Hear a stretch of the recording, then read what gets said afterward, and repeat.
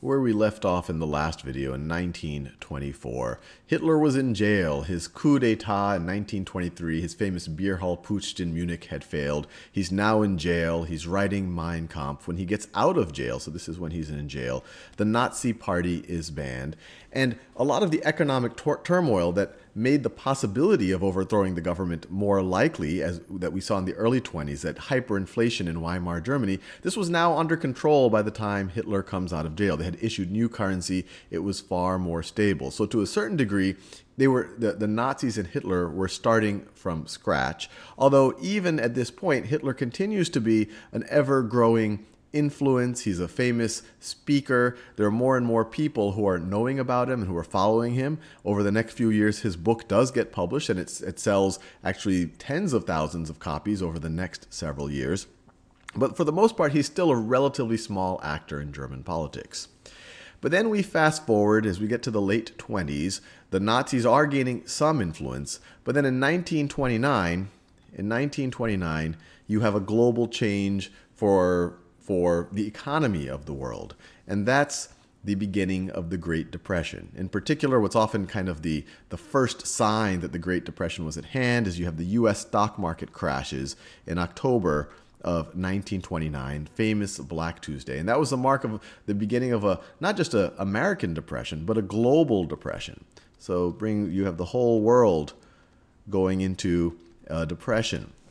And then anytime you have economic turmoil, it tends to give more energy to the more extreme parties, whether it's the parties like the Nazis, who one could consider maybe to be on the extreme right, or often considered to be on the extreme right, or maybe you could say very nationalistic, or even the extreme left parties, who are obviously against capitalist systems and whatever else. And so by the election of 1930, and now we're talking about parliamentary elections, and the parliament in Germany is the Reichstag. The Reichstag, and I know I'm mispronouncing it. In the Reichstag elections, the Nazi Party for the first time is able to have a significant showing. It gets roughly 18% of the vote and a proportional representation in the parliament. So now all of a sudden, this kind of marks the beginning of the Nazis being significant players in German politics.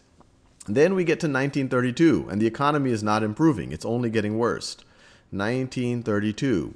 Adolf Hitler actually makes a run for president. The current president at that point is Paul von Hindenburg, famous for the Hindenburg Line, later for the Hindenburg, the Zeppelin, the famous exploding Zeppelin disaster. And he was, with Ludendorff, one of the two leaders of the German military effort during World War I. He's president of the Weimar Republic since 1925. And in 1932, he is able to get re-election, but Hitler has a fairly good showing. Hitler is able to get 35% of the vote. Hitler gets 35% of the presidential election votes of the vote. And the Weimar Republic had this strange system. It wasn't quite a presidential system like the US, and it wasn't quite a pure parliamentary system like the current day Germany. The president was independently elected and had some powers, and then the parliament was also independently elected, and then they would try to build coalitions to have a ruling government. But needless to say, 1932, Hitler is now a major actor. The Nazis also have many seats in parliament. Now, you have several parliamentary elections as well in 1932. And as we just talked about, two in particular, in order for a government to form in parliament, in order to find the cabinet and the chancellor, who's essentially the prime minister, you have an election, and the different parties get different amounts of votes. And if no party has a majority, the parties have to form a coalition that can make a majority. And so there's a lot of horse trading going on with parties negotiating, hey, why don't we form a coalition with each other? If we do that, maybe someone from my party can be Minister of the Interior, someone of your party could be the Chancellor, and maybe we can get a coalition together to rule over the government.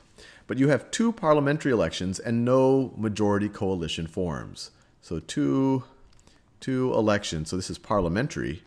So this is in the presidential election. Hindenburg is still president, but Hitler has a good showing. And then you have two parliamentary elections, parliament elections or Reichstag elections, where you have no majority, no coalition, no majority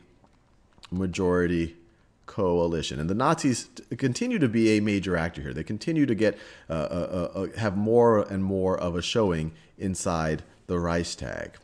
So then by 1933, it's a bit of a crisis. So as we get into early 1933, we have a little bit of a crisis. We have no government. We have no chancellor. We have no cabinet to essentially be the executive, the government of the country, because there's been no major coalition.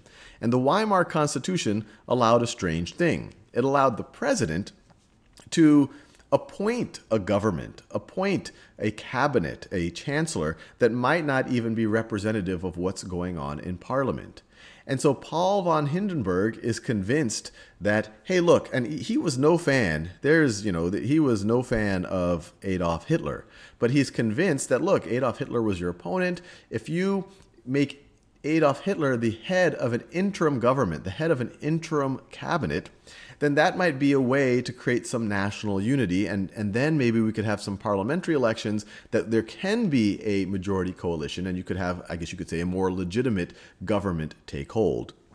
And so Paul von Hindenburg is convinced, and so he does, even though the Nazis are still a minority party, even though they weren't part of any type of a majority coalition, Paul von Hindenburg, who's not a fan of Adolf Hitler, appoints him as chancellor. So this is in January. So in January, Hitler is appointed chancellor, which is essentially the prime minister of the Reichstag of Germany. And then we get to February, and events get really, really, really interesting. So in February of 1933, you have a fire in the Reichstag building in Berlin. So this is the Reichstag building right over here, and it is on fire. And they find this gentleman here on the scene, Marinus van der Lubbe. He's a Dutch communist. It is essentially, the blame is placed as this was some type of the beginning of some type of a communist revolution. And this is used as a pretext. Hitler then advises Paul von Hindenburg to essentially use some of his emergency powers as president, which is another strange thing that the Weimar Constitution allowed for. It allowed the president, under emergency conditions, to start to suspend civil rights. This was an emergency situation. And so Paul von Hindenburg does that. So he essentially issues, so once you have the Reichstag fire,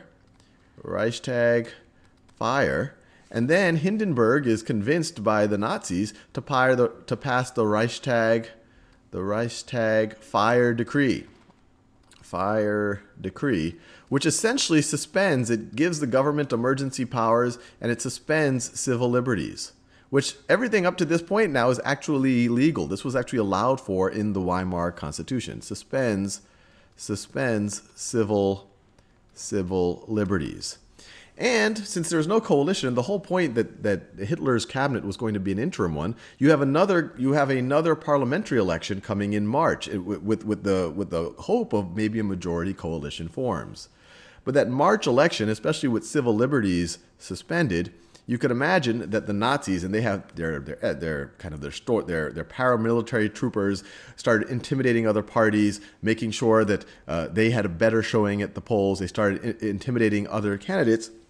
The March elections start to swing hugely in the Nazis' favor. So in the March election, they're able to get 44% of the vote, which is still not enough by themselves to form a government. It's still not a majority, but they're able now. They're now the largest party in the Reichstag, in the parliament. They're able to now form a majority coalition, and I guess you could say more legitimately, although this was an election of intimidation, they're able to now form a government.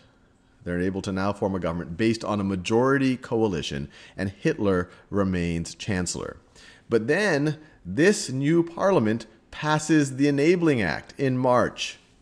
Enabling Act, which is essentially an amendment to the Weimar Constitution, which gives the cabinet, especially the chancellor, effectively the chancellor, who's the head of the cabinet, legislative powers, unlimited legislative powers for the next 4 years. So it gives legislative powers. And remember, we already have suspended civil rights, so the Reichstag is essentially giving over the legislative powers to the chancellor, who happens to be who happens to be Hitler. And there was some check on this by the president, but then we have Hindenburg dying the next year. But after this, after the suspension of civil rights and then the Enabling Act shortly afterwards, Hitler is essentially in full control. Hitler and the Nazis are essentially in full control of the German government. And at this point, Hitler is the dictator of Germany. And they start to act fast. They start to intimidate other parties. They use violence. They start to imprison people. And by July of 1933, so they're acting very, very fast. By July of 1933, Nazis are the only legal party. Only legal party, and they essentially have full control. Now, this is how Hitler came to power, and the question that's probably circling in your mind is, who did this fire? This fire was the catalyst, although Hitler was already chancellor, and maybe he would have found some way to get to power regardless. But this fire, even though there was evidence that looked like maybe Marinus van der Lubbe did it, it was blamed on the communists. It was the pretext that was used to give the government even more power, especially the Nazis even more power. This is an open question, one of those great open questions of history. Some people feel that maybe it was just a communist plot.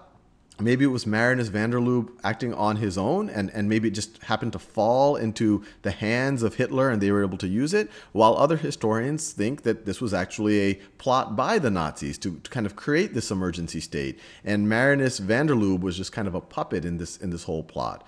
So, open question of history, but needless to say, as we go from 1919 to 1933, Hitler goes from a fairly unknown individual to full dictator of Germany.